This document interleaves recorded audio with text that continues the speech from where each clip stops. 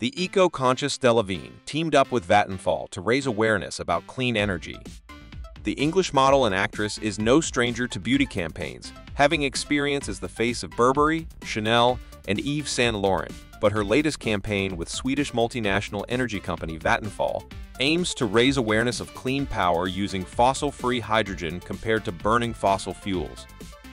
Delevingne appears in a Vattenfall video spot to show off a wastewater face mist.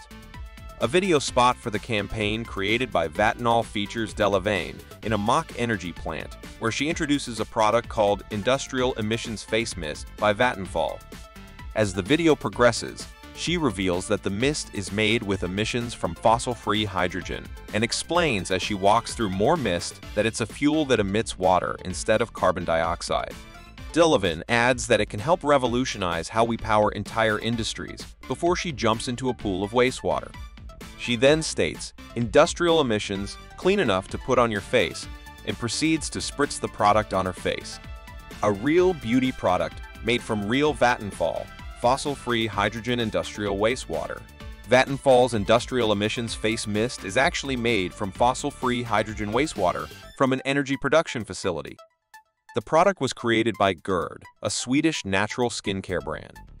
The mist is composed of 88% water and other ingredients commonly used in beauty face mists. Gerd ran all the necessary product testing that EU law requires to ensure that applying the wastewater product used in the ingredients is safe for human skin. That said, while it is a genuine product, the mist won't be for sale to the general public. It will only be available as a limited edition product for press and through raffles.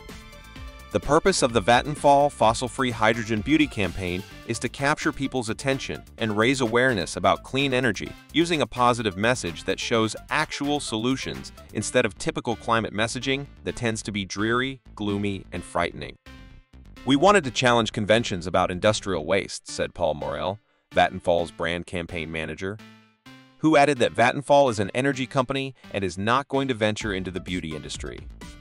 Vattenfall is striving to reach its goal of net zero by 2040 and is working to generate clean hydrogen to power the fossil-free production of steel at its plant in Sweden, helping to decarbonize an industry that is heavily reliant on coal.